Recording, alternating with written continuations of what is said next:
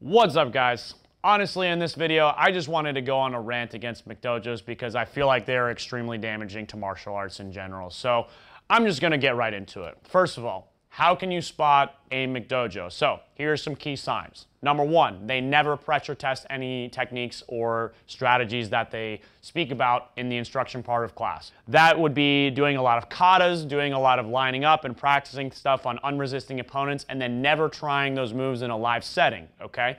A lot of times they'll use BS excuses like, oh, our techniques are so deadly, they might, kill someone if we implement them live. And it's like, okay, there's definitely some other things you could be showing that aren't immediately lethal, like obviously if I'm training with a firearm, I'm not going to shoot someone in demonstration of, the efficacy of having a firearm, because that would be extremely stupid. But let's be honest, at almost every grappling technique that we do outside of small joint manipulation or certain kinds of neck cranks can be done safely and with control, because you have the ability to tap once that pressure gets sufficiently tight enough, okay? So, all this stuff about eye gouging and, small digit manipulation and, fish hooking and biting or whatever, saying like, oh, that stuff is illegal. So, we wouldn't be able to implement our martial art. And it's like, okay, you need positional dominance to do those things effectively though, right? And in a martial art like judo or wrestling or sambo or jiu-jitsu that teaches you how to establish positional dominance, guess what, guys? We can do those things better than you guys can, right? We can bite too, we can fish hook too, we can eye gouge too. So that seems like a completely silly, ridiculous argument to me. So they don't pressure test. They're also probably belt factories. That means they promote early and they promote often. And they often accompany that with massive testing fees, okay? And sometimes if you fail the test, you have to take it again and then pay the next testing fee, okay? So it's a very transparent means of making money to me, okay? You're not trying to preserve meritocracy by doing that. You're not trying to preserve the integrity of your martial art. You're trying to make money off of it, okay? And I don't necessarily have a problem with testing fees,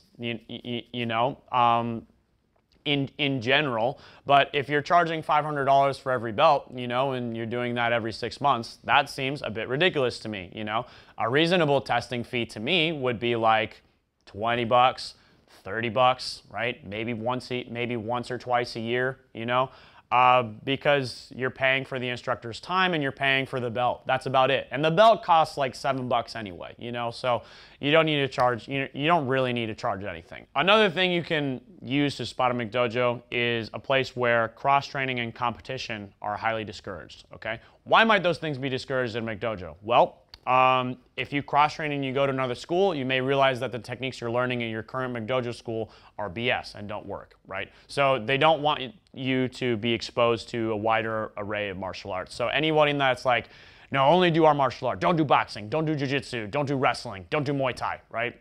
They're trying to stop you from being exposed to things that actually work. I don't know how that's still possible when, the UFC has been around for 30 years and, we have tons of video online showing what really does work. But, people will try to do whatever they can, I guess. And, since these schools exist, I'm sure there's some explanation they use for why those things are BS, probably very similar to the eye gouging, groin strikes and, finger manipulations and stuff that I talked about earlier. So these are all signs that a school is a McDojo. So why are they a problem? Well, they injure the image of martial arts in general, and especially specifically the martial art that they claim to be a part of. Meritocracy, pressure testing, these are both very important things that need to be maintained in a martial art to make sure it stays legitimate, to make sure it stays grounded in reality, to make sure its practitioners actually can fight and actually can defend themselves. Once one of those things starts being stripped away, it becomes a problem, right? And obviously if you strip pressure testing away, you're stripping away meritocracy too, because pressure testing is where you can implement your techniques against someone and show that they work on someone who's resisting back at you. I get upset when I see purple belts that clearly are not purple belts, that they should be like fresh blue belts. Why did they get promoted too early? Well, some schools, even in jiu-jitsu, they have attendance-based promotions, and there's plenty of other figures that have talked about this, and you know, unfortunately, even at the adult rank level, it's still common. You know, for kids, I understand somewhat. For, you know, belt ranks, they have half ranks and they have stripes to keep kids motivated. But even then, you know, I would never promote a kid to a full rank that I believe didn't earn that rank. You know, no matter how long it took, because you have to set these lessons early on that, hey, listen, you have to actually get better. You have to actually improve. You have to continuously put time in.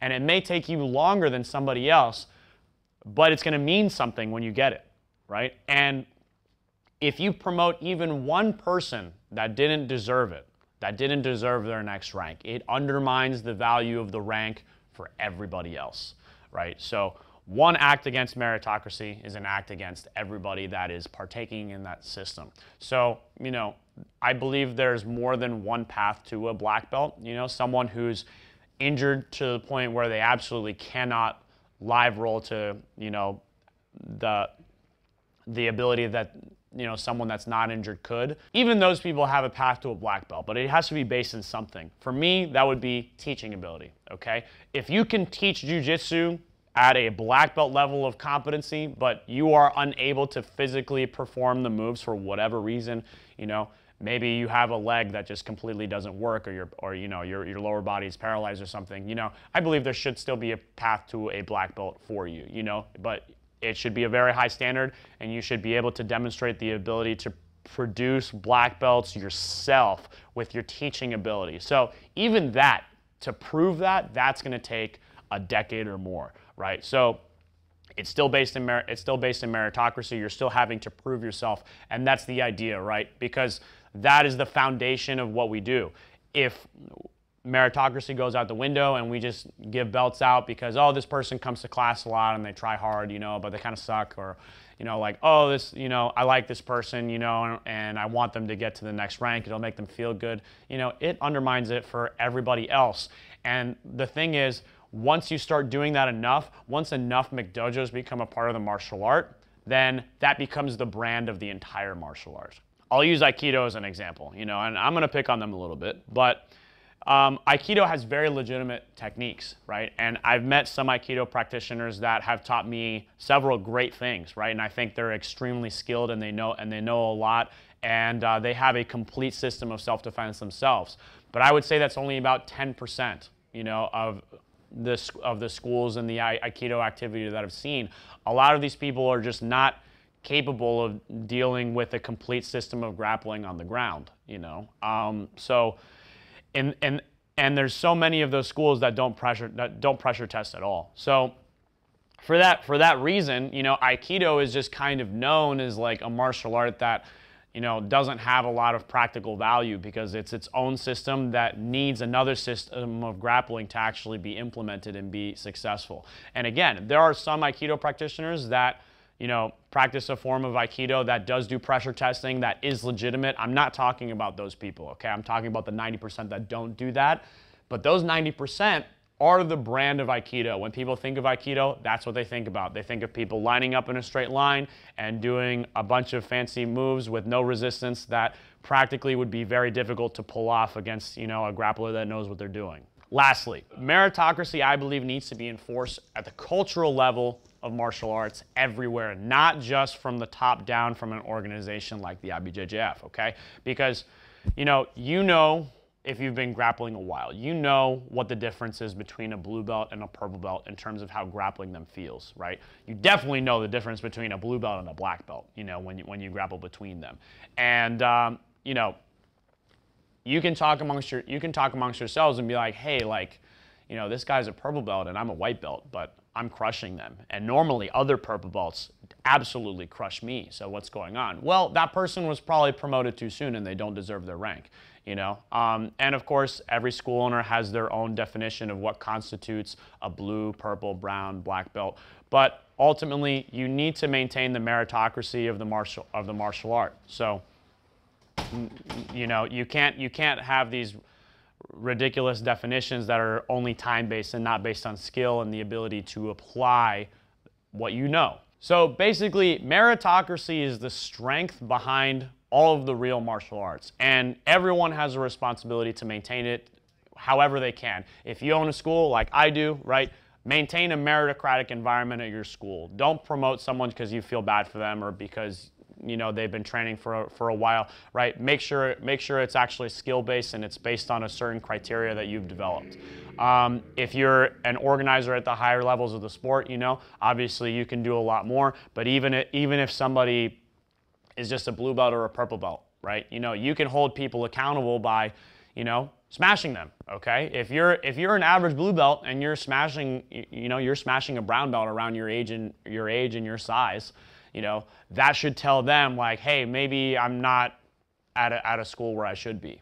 Maybe I'm getting promoted too soon. Especially if that blue belt normally gets smashed by brown belts. These are the things that matter. So let's all do what we can. Let's preserve the meritocracy and the strength of our martial art. Let's call out the McDojos. By the way, guys, when it comes to calling out McDojos, nobody does it better than McDojo Life, so make sure you follow them. Anyway, I hope you guys liked the video. If you have something you disagree with or there's something you want to expand upon, please leave a comment. Also, subscribe to the channel and hit the notification bell so you guys can see the new videos once we release them. I release them about 3 times a week, so you'll be the first to know if you hit the notification bell. So thanks a lot, guys. Hope you guys have a great day.